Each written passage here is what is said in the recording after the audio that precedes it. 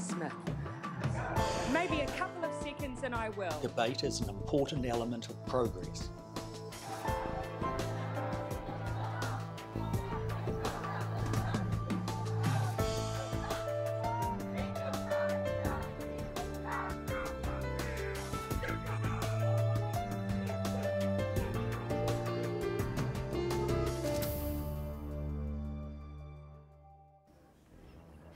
Welcome to Evening Reports, A View from Afar.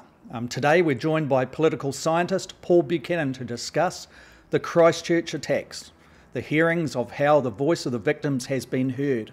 But what are security intelligence errors that failed to identify the killer, Brenton Tarrant? Prior to the attacks, we just did not know, and our intelligence agencies did not know what was in store. How did they fail to notice his comprehensive planning, his surveillance and online threats? We'll also discuss how white extremism as a global threat and how they use social media and leaderless resistance tactics. And what of solutions? What can be done so terrible acts of mass murder cannot happen again in New Zealand? But first, here's an invitation to those of you who have joined us live.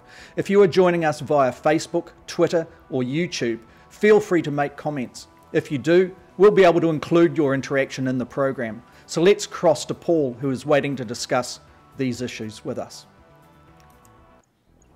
Good afternoon, Paul. Hi, Solon. How are you doing?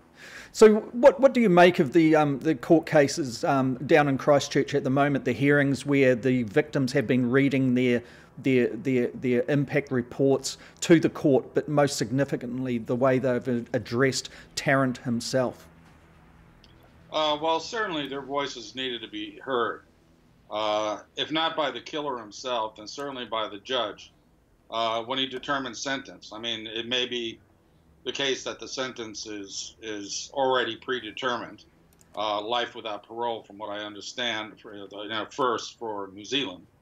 But it's very clear that the survivors, the families of the dead, needed to address this person for a number of reasons. Not only to show him that he could not prevail, he will not prevail, he and other people who think like him, but also that the damage that he's done. I mean, I think we need to put human faces on this. Now, it needs to be on the record, doesn't it? And they deserve their opportunity to address the courts, and it's obviously been very helpful to them on many levels.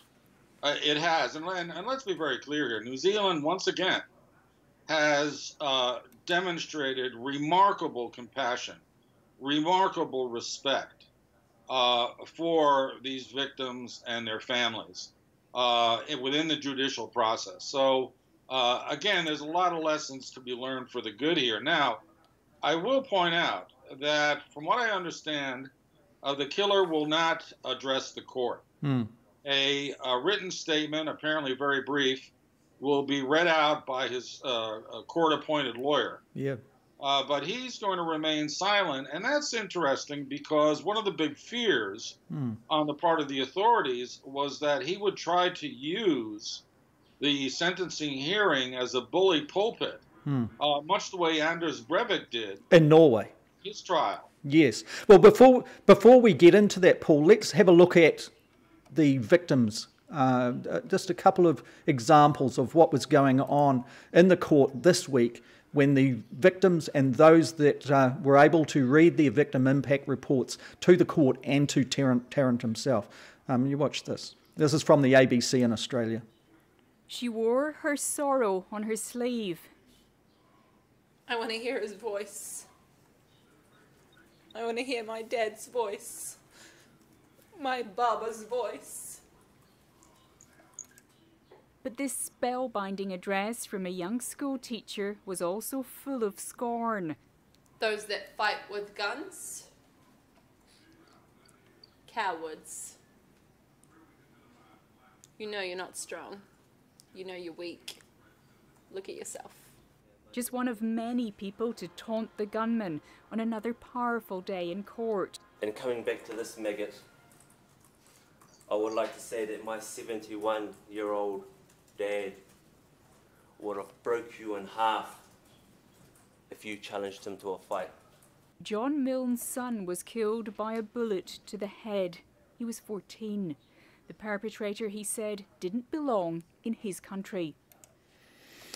So, Paul, you can see exactly what Tarrant was observing, and at one point earlier this week, they say with the impact report that one of the mothers was reading indirectly to him, where she expressed that she had no hate in her heart relating to him as a human being, that there was a response, and perhaps one of the only responses from the killer, Tarrant, where he acknowledged her words, her thoughts, with a nod, began to blink repeatedly and wiped what appeared to be a tear from his eye. What do you make of that? That was perhaps a big moment in trying to figure out how is this guy going to be reacting through the week.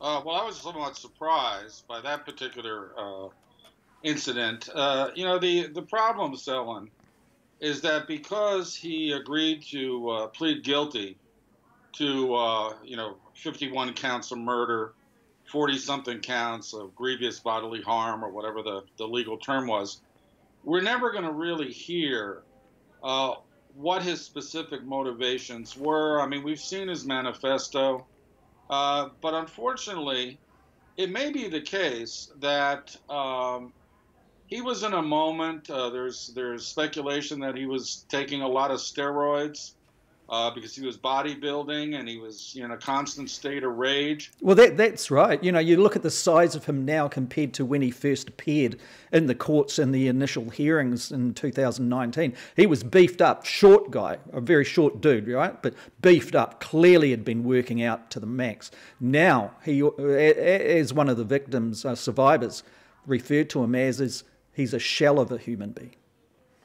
I just think it would have been interesting to know if, in fact, he was in this perpetual state of rage, and there had to be other people who knew of some of his proclivities. And this is the only criticism I'm really going to offer this judicial process, is that when he agreed to plead guilty, he removed the possibility for his defense team to cross-examine members of the police and of the intelligence services as to what they knew about his activities prior to the attacks of March 15, 2019. And I say that because, I happen to believe that he could not have planned so meticulously in utter secrecy, that there had to have been other enablers, maybe not accomplices. Others out there that were assisting or at least were privy to it. We know online, for example, that through the Chan sites, he had quite a cohort of followers there. And we know that his discussions immediately going off to commit these heinous atrocities was directly to them. So we're getting to that point, Paul, and our second point here. And what of New Zealand's security intelligence agencies and also, those of our partners around in the Five Eyes type situation? Aren't they supposed to pick this thing up? We understand from what was presented in the courts earlier this week that he had drone surveillance running in January, 2 months before these attacks, on the 9th of January, I think it was. With drones are above the... Well, we just lost Paul. We got Paul back now. Okay, Paul, we just lost you for a moment. What is this saying? What of our security intelligence agencies and those of our Five Eyes partners, where they didn't pick up all this, as you would say in intelligence terms, chatter? They failed to pick up his comprehensive planning, which include drones, above the mosques of which 2 months later he committed these atrocities. That's overt surveillance he was doing, parked across the road, flying a drone across. What do you make of all of that, and what can we learn from it? Let's start broad and then get down to the specifics. Yeah. There had to have been individual, institutional, and systemic failures for this to occur. It wasn't just that he got a gun license when he probably should not have gotten a gun license. That's on that fault belongs to an individual police officer who didn't vet him. But there's institutional and systemic problems, and the systemic problems are worldwide. What has basically happened since 9/11, up until the March 15th attacks, is that Western intelligence agencies were focusing on the global specter of jihadism to the exclusion of white supremacists, violent white supremacist movements, which were considered to be matters of local law enforcement. The operative problem was that the authorities, let's say in Germany or in the UK, discounted the threat of white extremists. They thought they were just a bunch of losers and loonies, and they left it to local police forces to handle.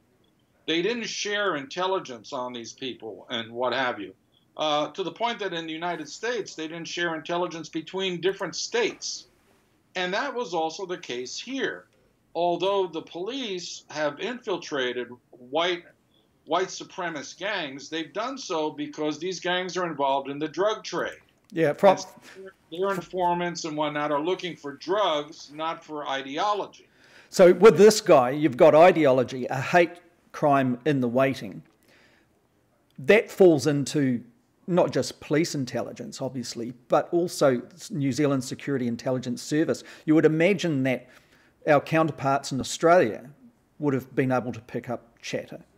Why was everybody asleep at the wheel? You've been, for example, on a body that was attached to the Inspector General of Intelligence and Security, which examined the performances of our agencies. What do you make of all of this?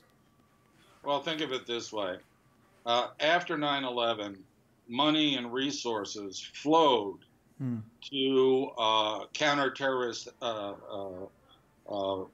units, but flowed in the measure that they focused on jihadism, both at home and abroad. And with a limited resource pie, what got downplayed in the priority scheme of things was the very real threat of white supremacists taking up arms and committing acts of terrorism. So if we look at that point, was the emphasis on our elected governors, with those that had the responsibility to govern our intelligence agencies, do you believe that they should have been target funding, if it comes down to money, that they ought to have instructed our intelligence agencies, this cannot be just one ethnicity that you're going after here. We've got to look at the whole gambit, the whole lot. Well, that clearly was not done, or it was disproportionate. The Muslim community became a fixation for the New Zealand intelligence community. And as it turns out, they wound up being the victims. I pointed out in some of my writing that neither before or after 9/11 has any Muslim in New Zealand been arrested, charged, much less convicted, for an act of ideologically motivated violence. And on that point too, myself as a journalist had an approach by different people that our intelligence agencies had used to infiltrate various mosques up here in the Auckland area of New Zealand, where one of them in particular felt that he'd been left high and dry by the intelligence agencies, that a lot of the work was dangerous but meaningless, that he got to the point where he felt like he was betraying the people he was supposed to be watching, and started to actually do the rounds of some journalists that he thought he might be able to get his word out there. So it sounds like that obsession that you're talking about, if that's the proper way of paraphrasing this, that our intelligence agencies had, at the behest obviously of other external powers that involved themselves with New Zealand's foreign policy and internal policies, that the whole thing was perhaps a waste of energy, a waste of resource, and a waste of time. Is that fair to say? Well, in retrospect, it certainly appears to be so. I mean, let's be very clear. There are probably about 24 young Muslim men who are very angry, vent on social media, and deserve to be watched. There are 2 in jail for distributing beheading videos. That's the extent of the extremism that has been prosecuted here in New Zealand with regards to Islamic extremism. But what's really bothersome is that, for example, I've been here since 1997. Within 6 months, given that I do security things, I knew very active white supremacist communities, particularly in Christchurch. Yeah, with the swastikas is a pretty easy way to identify, yeah? Especially when it's tattooed on the side of the head or something. Exactly. And the thing is, they were violent. They've always been violent. Their normal type of violence is the street violence of singling out a person of color, someone who's clearly a recent immigrant, and beating them up in the streets. That was usually the way these white supremacists rolled. So they're well known to the police. Again, they're involved in the drug trade. And so the question is, given their historical penchant for violence, in actuality, real proven violence, and given the fact that for all the concerns about keyboard jihadists, there had been no active violence, politically motivated violence committed by a Muslim in New Zealand, why didn't they look at these white supremacists that the killer surrounded himself with? He was, again, he was not alone. When he went to the gun range, he went with other skinheads, and they shot at human targets. They shot with military-grade weapons. And so the fact that the police may have known of this guy in the context of having infiltrated white supremacist groups pursuant to criminal investigations, why they just let him slide under the radar, given that, again, as you pointed out, he was doing things like running surveillance drones over the mosque that he eventually was going to attack. Okay, you're responding with whys as well. Have you heard anything to date that would satisfy you that we are going to be in a much more vigilant situation, a broader kind of approach to risk that may be here, that isn't specifically targeting the colour of one's skin and the religion of which one follows? Yeah, I think that there has been a shake-up. We may never find out the details of it, but certainly in the wake of March 15th, the threat horizons, the threat assessments are going to be much more broad-based. And I'll point out that in July, before the attack, so July of 2018, the police were constituting a white supremacist task force. So unfortunately, they couldn't prevent this attack, but the threat of white supremacists was at least on the police's radar 9 months before these attacks, and they simply were not able to work. But the other thing is this. I mean, in one way or another, I've been doing counterinsurgency, counterterrorism since the late 1980s. And in a lot of the old-fashioned literature about what motivates people to commit acts of terror, there's the simple formula that you look at people's behavior. You don't look at their skin color. You don't worry about the specific ideology. Yep. And it's a vulgar way of putting it, but back in the day, one of the old hands that I worked with said, okay, what's the common denominator of terrorists of all stripes? Marxist-Leninists, jihadists, all of them. They're young men. They're by and large 99.9% young men. And here, pardon my French, but the vulgar part is, and they can't get laid. These guys don't have girlfriends. They're estranged from their families. And so they retreat into darkness. And they start looking for explanations for why their situation, their personal situation. If people think you're being extreme yourself on that, in the wake of the Tarrant committing his atrocities in New Zealand, we found that there are groups exactly what you're talking about and of which he subscribed to. So while it might sound like a little bit of a slap, it's a reality of the strange psyche that is going on with some of these people. Look, let's discuss the white extremism globally. We'll just take a quick transition break. get back and let's get into that so we can really dig down into what is ticking, how white extremists go about their thing. What are the things we can observe as reasonable human beings to make sure this type of thing doesn't go unmissed in the future?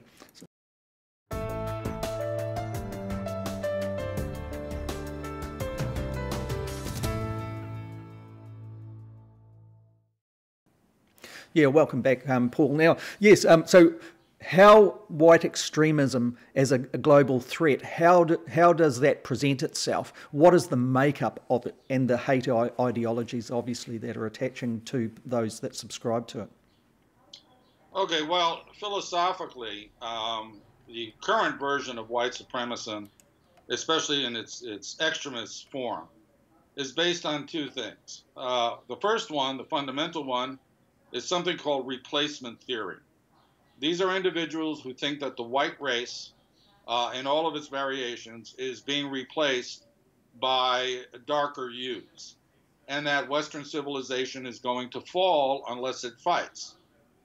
They would rather die fighting, this is their language, rather than submit to the rule of the dark hordes.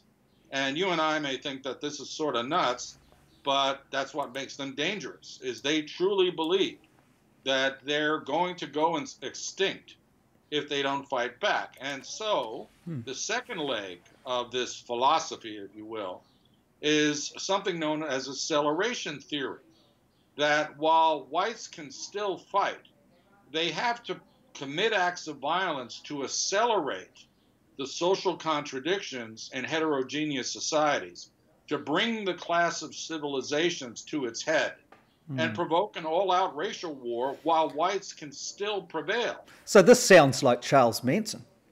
And very much so. And Charles Manson was a white supremacist.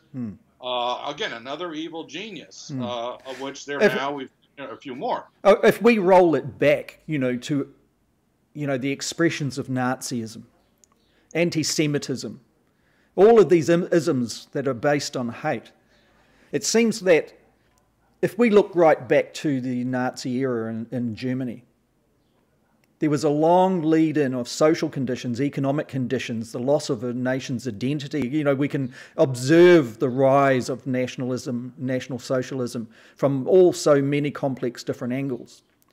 Is there a social, environmental, economic, a purpose or a reason that makes sense that we're seeing the rise of this in our world today?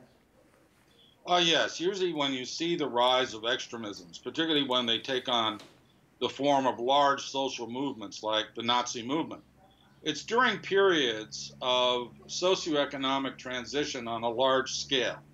So the deepening of capitalism in the wake of the First World War, you had a depression and then a rebuild that was done under state aegis. More recently, we've got the Great Recession and the dislocations that have occurred as a result of that. Massive demographic change in Europe based on both legal and illegal immigration. And so those times of transition are when you see extremism emerge. The thing is, extremists need scapegoats. Yeah. And so, and it goes back to what I was saying about the lonely guy in his mother's basement.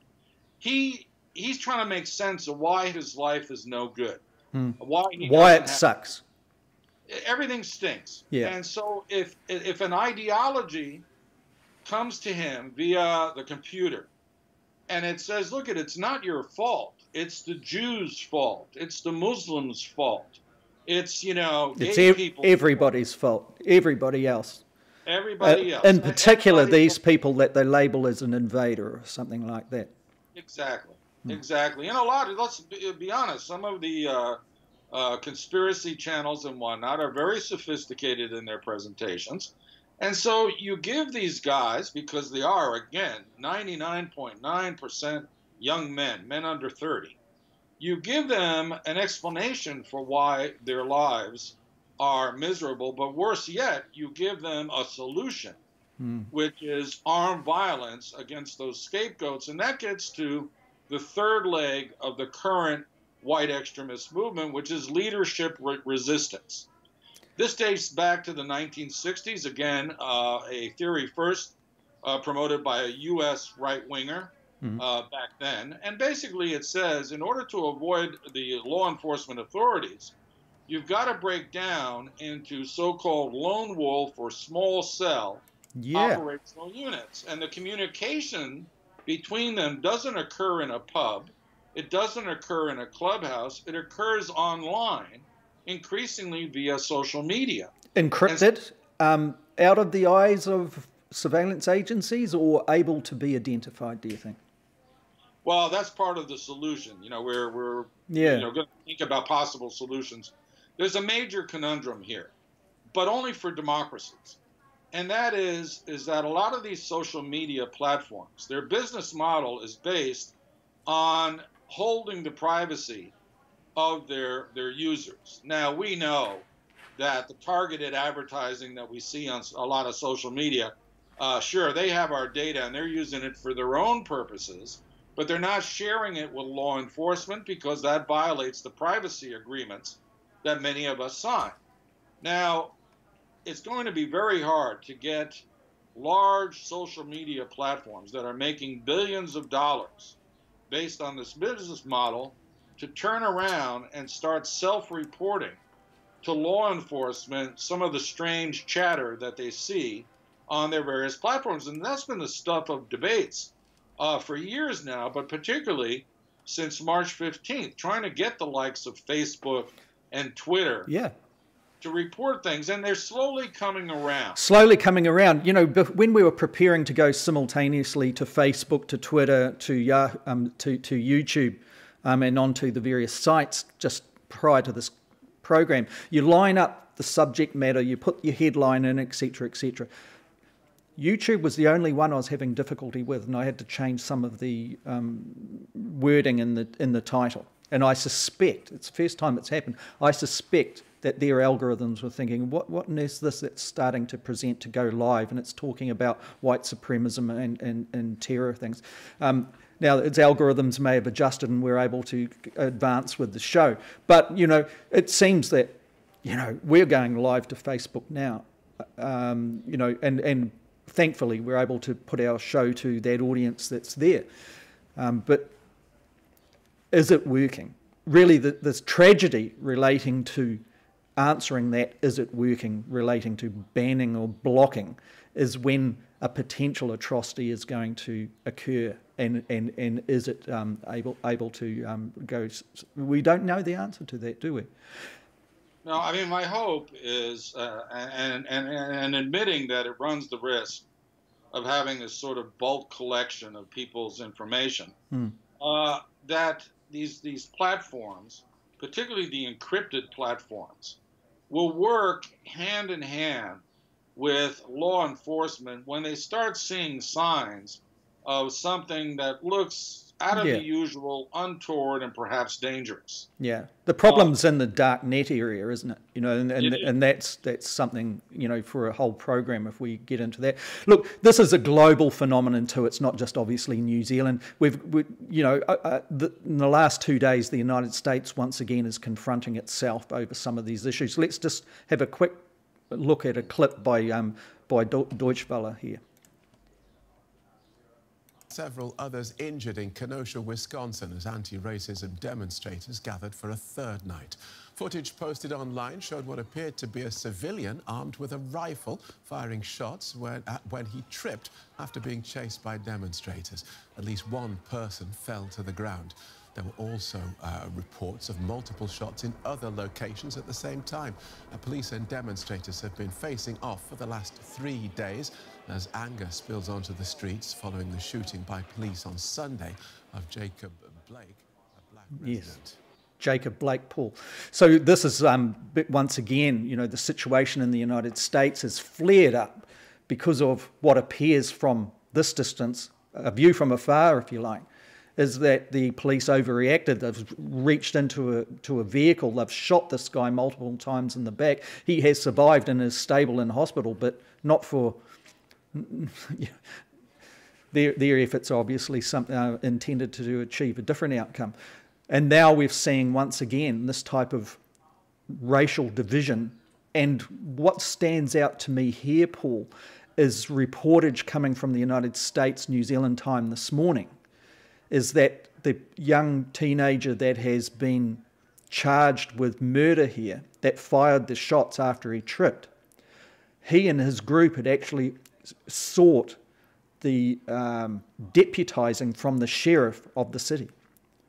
That their militia, their armed militia, was wanting to go out and supposedly protect buildings and facilities from those in the Black Lives Matter movement.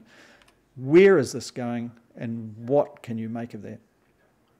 Well, the United States, unfortunately, is the worst example of some of the trends that we've discussed today. That young man is, by all accounts, a white supremacist.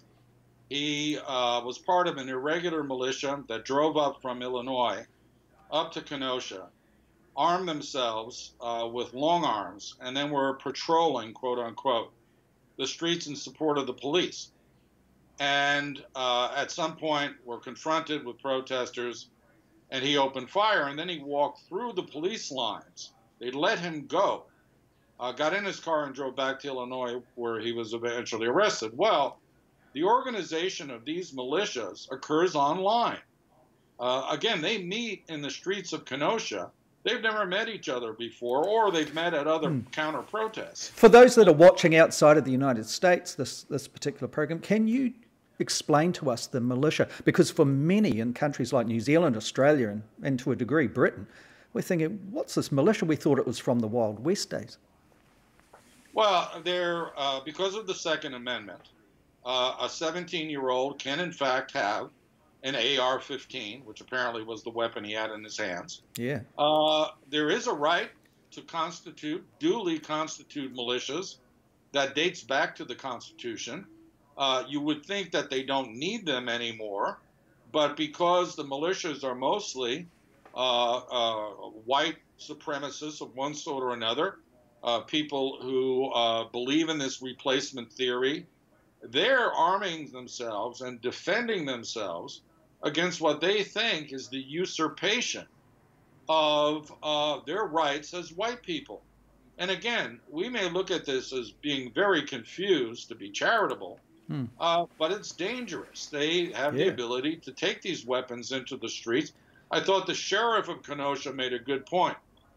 In the wake of the shooting, he said, we had gotten a request to allow militias to come up in support of our police, and I said, heck no.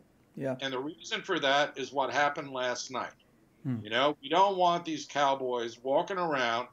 They're antagonistic towards the protesters. Yeah. They're out there not because some innocent man was shot in the back 7 times. They're out there because they don't like Black Lives Matter. And it seems, you know, from, as you detailed the response from the police when this guy, you know, two Black Lives Matter people are down on the ground, one's dead, and this guy kind of walks toward them with his arms up with his rifle, assault rifle, still draped across his body, and they say, keep going, get out of the way. You know, they're obviously seeking out getting those other guys. Look, let's take a transition. We get into some where you think the solutions may lay, and if there are anything in history, a comparative element to the politics of all of this, which provides an insight toward where things could go for a better outcome. We'll just be right back with you, Paul.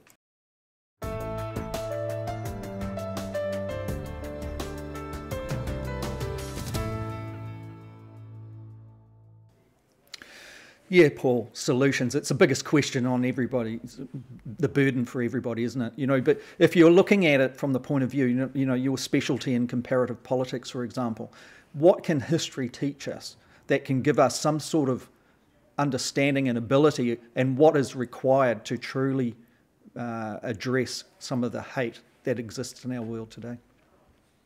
Well, obviously, you know, if we go from the operational to the more societal approaches, there has to be better intelligence sharing between law enforcement authorities, security agencies, and again, social media companies. There simply has to be much better collaboration when it comes to these threats and early detection. You know, we cannot allow things to fester online to the point that someone's provoked into violence one way or another. And so some of these dodgy, discussion boards and what have you, where extremists congregate, should be an absolutely feeding ground for the signals intelligence people of any number of countries. And I'll say again, the conundrums for democracies, authoritarian-run countries, and now there's a majority of authoritarian-run countries in the world, they don't have to worry about civil liberties. They don't have to worry about free speech. They can shut things down. Singapore is a really good example of that. They're not having a bar of this sort of stuff. 8chan, 4chan, they're gone. So that's a feather in their cap. I would never trade living here in this liberal democracy for living in Singapore, and I've lived in both places. Yeah. But the Singaporeans are like, we need social harmony.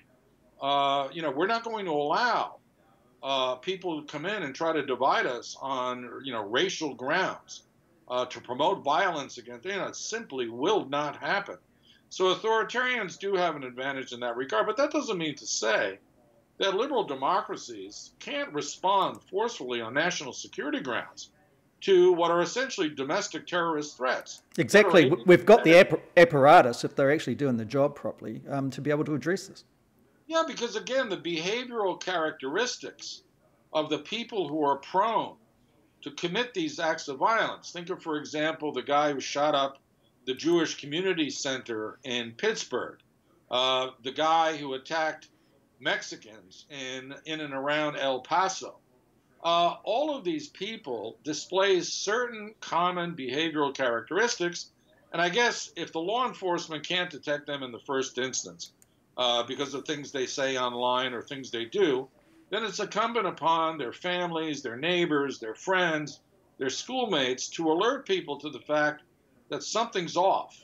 And if, for example, they have not yet committed a crime, but all of the behaviours and the precursors toward that happening, how does societies, how does a liberal democracy, how do the enforcement agencies address that?